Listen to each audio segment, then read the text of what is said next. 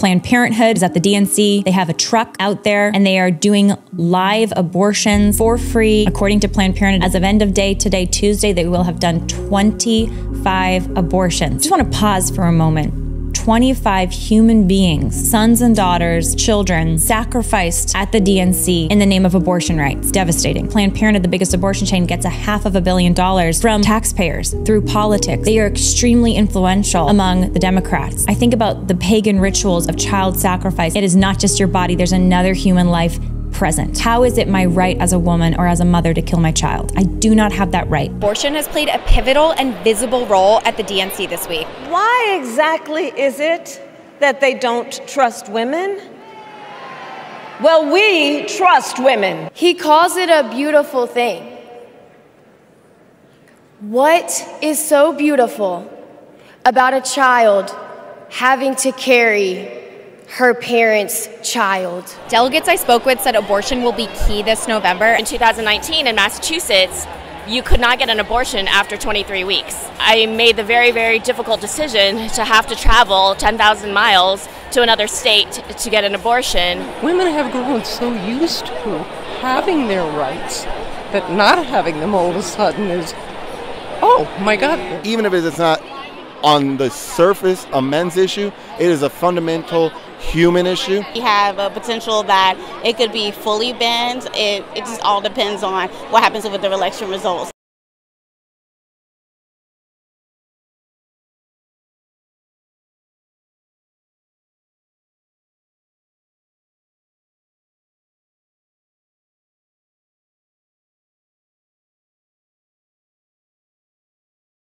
To ban abortion nationwide. Oh, he will. You know, Kamala and Tim will do everything they possibly can. That's why you have to elect a Senate and a House to restore Roe v. Wade.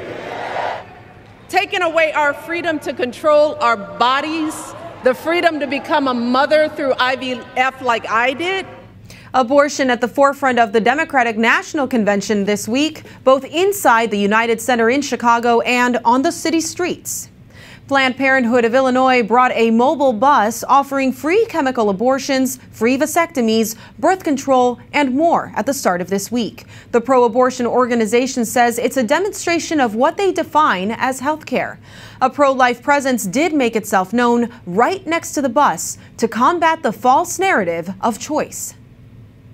Your baby loves you. You don't have to do this. This is not your only option. Your baby's heart beats for you. They love you so much. They feel everything you're feeling. They can feel how scared you are. We know that you're scared, but it's going to be okay. We can help you. A group called Progressive Anti-Abortion Uprising, or POW, held signs, chanted, and used a bullhorn to reach out to women considering an abortion and offered to help get them the resources they need to choose life. The Democrats for Life of America also challenged Planned Parenthood's political grandstanding by offering free diapers to Chicago families in need. On Twitter, Kristen Day, the executive director of Democrats for Life of America, wrote, "Providing free abortions at the DNC is a concerning display of disrespect towards human life and motherhood." She goes on to say, quote, "It's just shameful how low Democrats have sunk." SBA Pro-Life America is calling the 2024 Democratic Party platform the most pro-abortion platform in history. They say the Democrats make promises of national legislation to allow abortion in every state, enshrining abortion with no limits in the U.S. Constitution, expansion of delivery of chemical abortion drugs through the mail, and efforts to force ER doctors to carry out abortions, to name a few. The Illinois Right to Life organization is also speaking out about the pro-abortion stance of the DNC, calling it an anti-life and anti-family event. In a press release, the president also called out Chicago Archbishop Cardinal Blaise Cupich for delivering the invocation prayer on opening night. Mary Kate Zander wrote, "The Harris-Walz ticket is the most pro-abortion presidential ticket in U.S. history. Cardinal Cupich missed a clear opportunity last night to condemn their vile, murderous policies and, in effect, betrayed the vibrant pro-life community that he once aligned himself with in our state." Cardinal Cupich's opening prayer focused on uniting Americans. He said in part that we are united by our aspirations of life, freedom, justice, and unbound hope. He did not, however, make any mention of abortion or the Planned Parenthood clinic offering abortions outside of the DNC.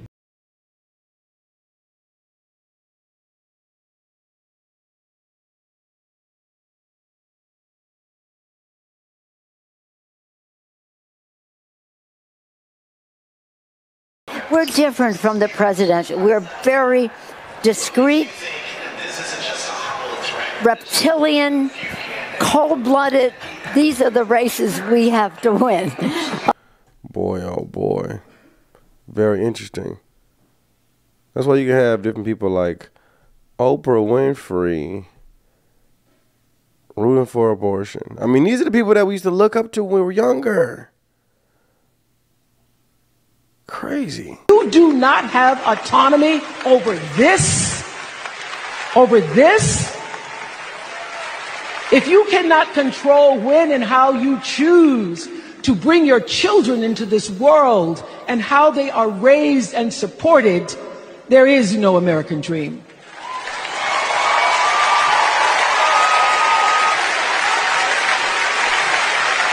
The women and men who are battling to keep us from going back to a time of desperation and shame and stone cold fear, they are the new freedom fighters. And make no mistake, they are the best of America. You do. Ladies and gentlemen, I've lost it at this point. The amount of wickedness that goes on inside of these people to try to switch things around and call evil good and good evil is mind-blowing. They try to put it in the context of us wanting to control women when all we're doing is wanting to save the lives of babies. You see the switch? You see how evil that is with inside? It's a wicked agenda that's hidden in the disguise of people that you're used to loving, people that you're used to seeing. It's hidden in them. And we wonder to ourselves, dang, is that why they're so famous and so big? Oprah Winfrey's a billionaire. A lot of these people are millionaires. They're the elites that we've been seeing all our lives growing up. And yet they're all on the same team right now. Talking about abortions, talking about trans rights, talking about the LGBT. They're all on the same side. The same wicked agenda. The same evil disguise. Putting it behind a mask. Using big words. Health reproductive program. What in the world are we talking about here? You talking about changing a little dude to making him a little girl? Like, what is going on here? Where have we come as a society? I'll tell you where we come. We've moved so far away from God. We took God out the schools. We took God out of everything, pretty much. And without God, separation happens. When we step into separation, evil comes up and starts taking over things. Clearly, it's taking over a lot of these people's hearts. It's sad when you actually see it. A lot of them are being sealed in the beast. They're being sealed in the beast. Their mindset is beastly and their works are beastly. They're truly being sealed in that nature.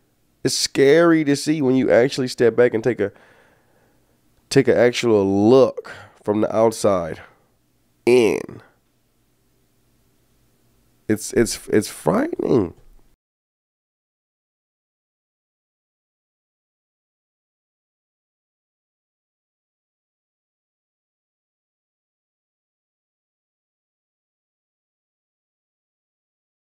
But I want to start with this headline, which completely breaks my heart. It completely is just a devastating headline coming out of the DNC. Let's pull up the article. This is from the New York Post. Some of you guys may know Planned Parenthood is at the DNC. They have a truck out there and they are doing live abortions for free at the DNC, handing out chemical abortion pills to start the starvation process for a developing baby and then a forced miscarriage.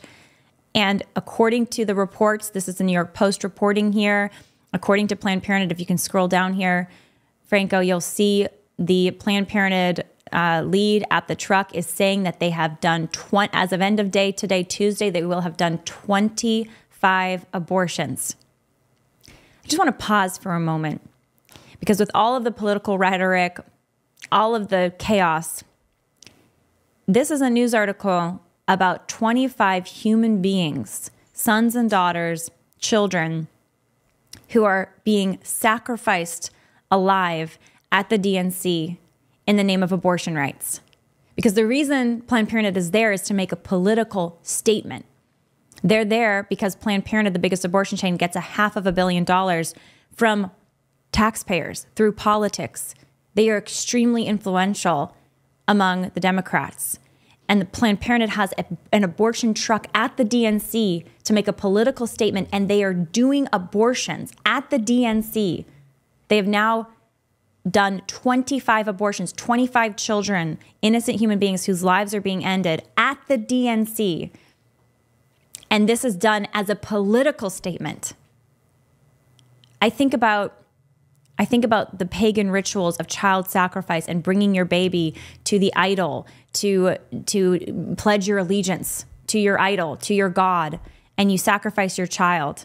Child sacrifice, we think about that in the Christian tradition, the Old Testament, and how God looked with such anger and righteous indignation at the spilling of innocent blood as a pagan ritual. How is this any different? But the idol here is politics. The idol here is this false idea of freedom, women's rights. How is it my right as a woman or as a mother to kill my child? I do not have that right. They say, my body, my choice. When you are pregnant, there is another body inside your body. It is not just your body. There's another human life present that deserves rights. The right to life is the first right. Devastating. This is a spiritual battle, guys. This is a spiritual battle. This is satanic. You saw what happened at the Olympics, the opening ceremony, the mockery, the abject mockery of Jesus Christ at his Last Supper. The LGBTQ agenda present, all of these drag queens mocking the Lord and having this presentation. They said, oh, we weren't really mocking the Lord. Well, the lead actor at the Olympics, who was in the opening ceremony, one of the drag queens, as they're called, said on his or her Instagram that I was Jesus in that. They knew what they were doing. I think that this is a spiritual battle, and Satan, I think, knows that he has limited time and limited reign on this earth, and they're not even hiding it anymore. The child sacrifice, the mockery of faith, it's not even hidden anymore. It is out in the open for everyone to see. I see some people on my timeline on X. I have a tweet about this, reporting on what the New York Post has reported, what Planned Parenthood has themselves said. They've killed 25 babies so far at the DNC. And some people are saying it's not real. It couldn't possibly be real. How crazy, how insane. People who don't want to believe that this is true because it's so horrible. It is true. It is happening, and we can't look away. We need to know. And we need to know, share this truth, and of course we need to pray. Pray for conversion, pray for revival. All right, a few other things you need to know about happening at the DNC right now. I mean, this is an abortion bonanza. Here's a clip of abortion pills activists, pro-abortion activists at the DNC dressed up as abortion pills to promote killing babies. Turn the sound up here.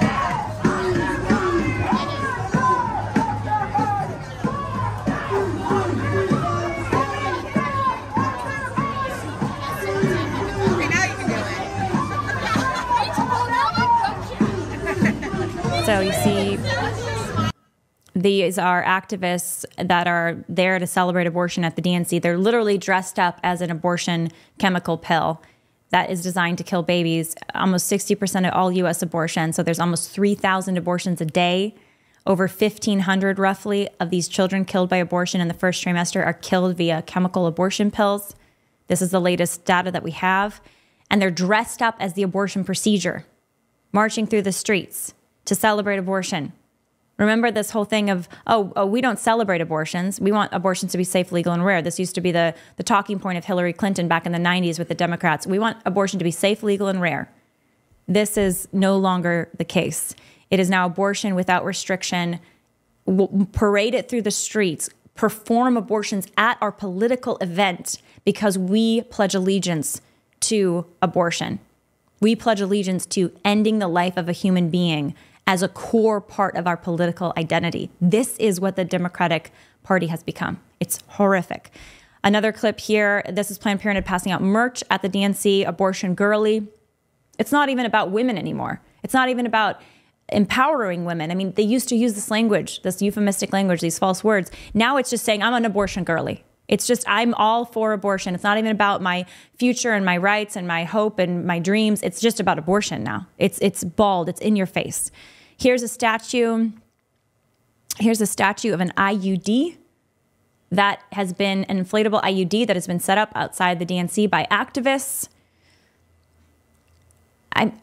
What kind of a view of women is it that your whole idea of womanhood and women's empowerment and women's rights is sticking something into the core part of your body that makes you a woman versus a man, your womb, to make it inhospitable and inhabitable for a human being, a new life, because motherhood is that horrible to you? And also that you demand sex without any responsibility, so you need your birth control. This is the bald presentation of the ideology on display at the DNC. Motherhood is not a burden and a threat. Parenthood is not something to be mocked or belittled. That's what they're doing here. They're belittling even the idea of pregnancy. They're belittling the idea of a core aspect of what it means to be a woman, that we can bring life into the world. That's being belittled here. It's being mocked. Okay, one more thing at the DNC. We're going to do two more things we're going to show you. And I'm sorry, I hate to be the bearer of this news, but some people are saying this isn't happening. They're saying this isn't true. This is fake news. It's fake news that the Democrats have gone so radical in abortion. That's some conservative talking point. This is not about conservative versus liberal. This is about what's actually happening right now at the DNC, and every single voter needs to know. I'm going to take a quick look at the chat here. Catherine is saying, I've heard multiple people say that they're going to be doing an abortion on stage. I mean, they are effectively doing an abortion on stage because they're staging abortions outside the DNC. And let me just remind you, the chemical abortions that they're doing live at the DNC right now, these chemical abortions can take up to 2-3 days. And sometimes the aftermath is weeks. And it basically it kills the baby through starvation, and then it forces a miscarriage. This can lead to intense bleeding. In many cases, it leads to emergency room visits for these women. We're talking about women who are now at this political convention that are going through abortion procedures, and they're going to be bleeding. Sometimes they pass out. I mean, there's a lot of complications that can happen. And this is what they've turned the DNC into that. I mean, I think people don't really realize what these procedures even entail. Another comment is folks are saying, we're praying, this is satanic. Yes. Here's a comment from EM saying, pray the rosary. Yes, we need to pray in response to all of this.